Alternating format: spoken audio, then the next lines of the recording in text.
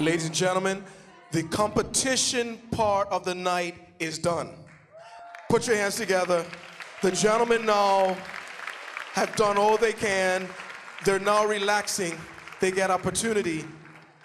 So we're just going to give Brother Mills an opportunity to formally greet everybody and Brother Rebane to formally do it as in your district post. So good evening, everyone.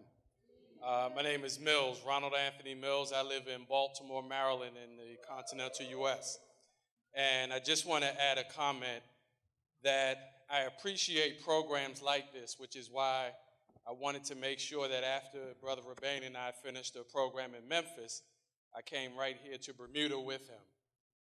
And what I would share with you, the village that works with these young men, is just remember, it's all about relationship or it ain't about nothing. Everything us, the adults out here do today is for these young men's future. Everything they do is for the future of the children after them. So let's make sure that we give them all of the support that we can and we lift them up no matter how they place in this. Let's do our part to make sure we push them further. Glad to be here. Senator Rebane. Senator Rebane, before, I'm going to ask you a couple of questions if you don't mind. Sure. This weekend you were in Memphis, Tennessee, is that correct? Yes. Can you tell us a bit about the training that you did in Memphis, Tennessee?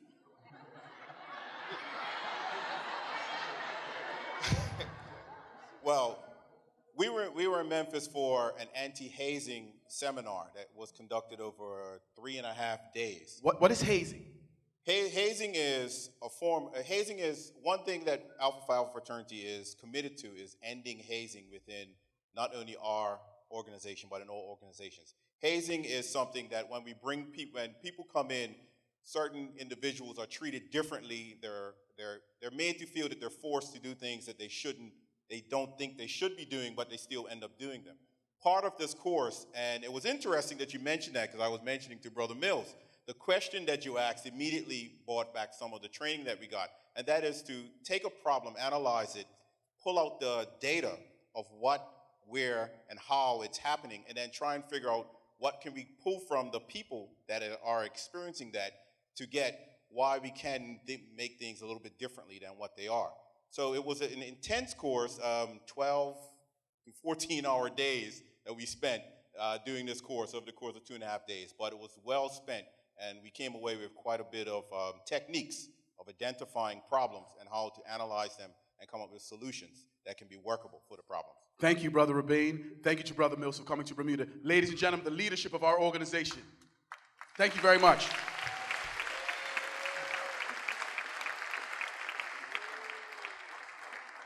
Ladies and gentlemen, let's sit back and are you ready to see some stepping? Are you ready? Ladies and gentlemen, our bows in the stepping portion of our program.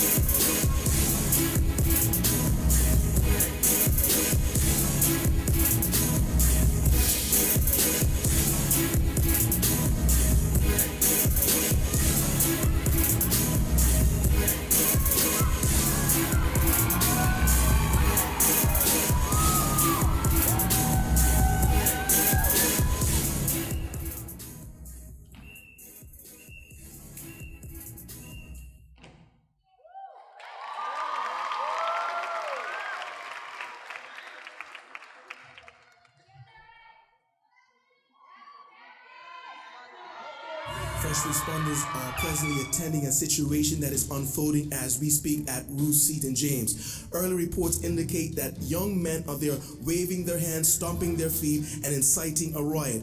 We will give more details as this situation unfolds.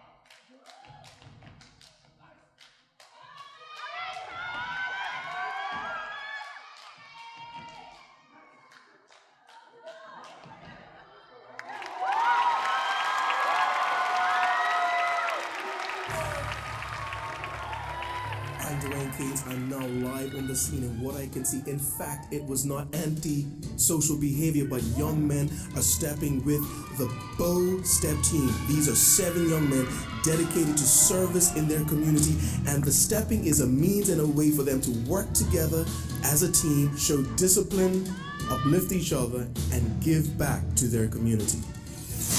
But it's time to keep it moving.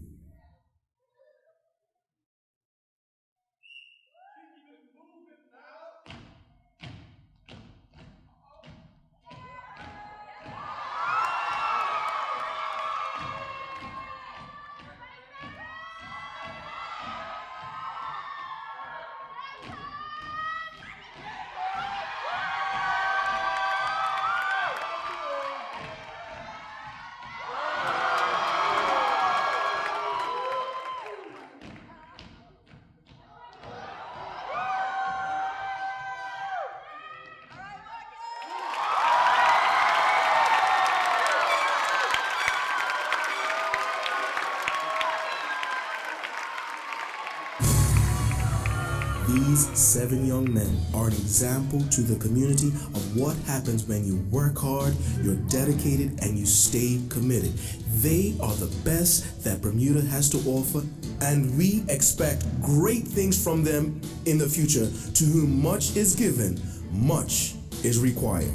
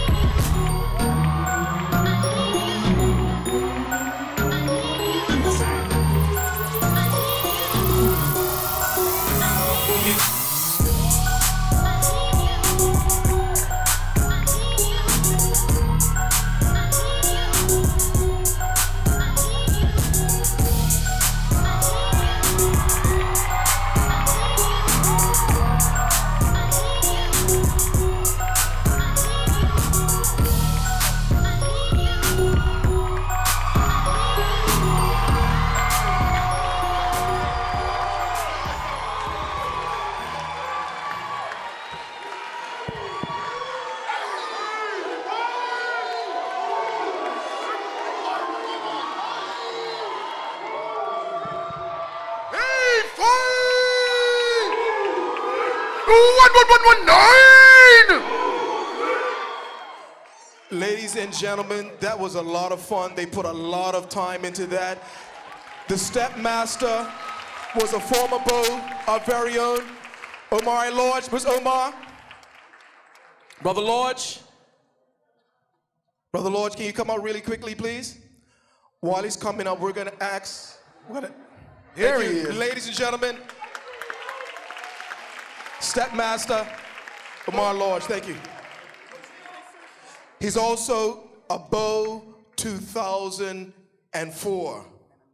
And a new alpha just joined the organization. We're still working on finding exits, but you know. Ladies and gentlemen, at this time we're gonna ask for the representative from Digicel as well as Toastmasters International to come forward and make a presentation. Good evening, everyone, to the president of the Alpha Phi Alpha Fraternity and the brothers of the Alpha Phi Alpha Fraternity. My name is Kimberly Keynes, Toastmaster, and this is my colleague, Ebony Frey. Last year was the first time that we got to partner with the Alpha Phi Alpha Fraternity to assist their beaux in the public speaking and the impromptu questions.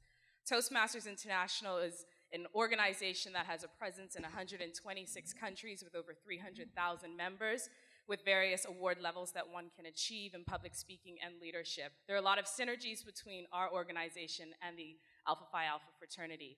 Week after week for 6 months, these young men have come to our meetings on a regular basis.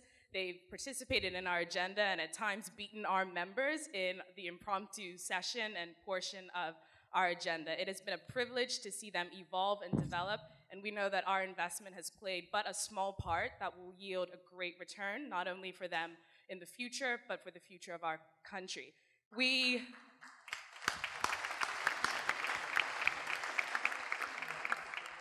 This evening, we were charged with a hard job, not as hard as the esteemed judging panel, but we were selected to choose the best speaker. So my colleague, Ebony, will announce those results, but provide some more information on why we feel public speaking is an important skill to have in one's professional and personal arsenal.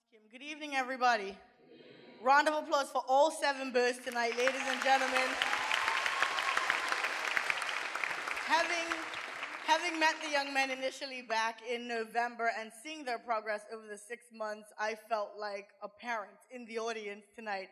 Not just their public speaking performance, which Kim did allude to, we are judging, but everything. The talent took me by storm. I had no idea that Taj Cox had it in him, that David Darrow had it in him, no idea, ladies and gentlemen. So I was just as smitten as you, but back to the matter at hand. We are here to judge the best speaker.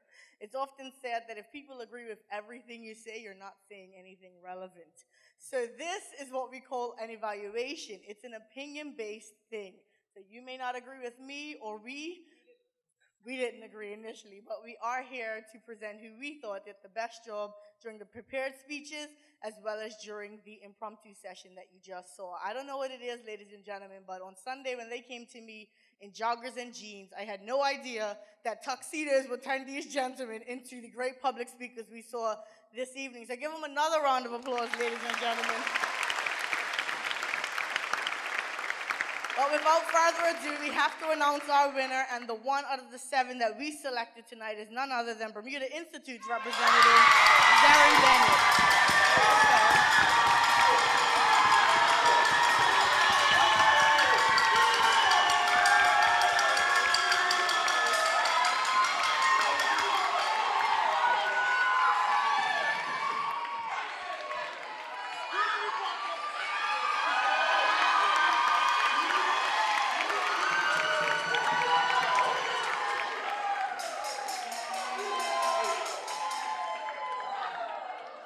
Good evening, ladies and gentlemen. My name is Deshay, and I'm representing Digicel Bermuda. Over the past couple of months, I was challenged with the task to do the business etiquette training with the beaux.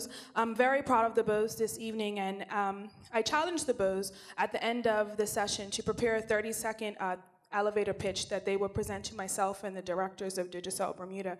All of the Alpha Beaux impressed tremendously. Our CEO and Robin Seal, as well as our sales director and customer care director, Jakai Franks, even offered to give the Beaux jobs next summer.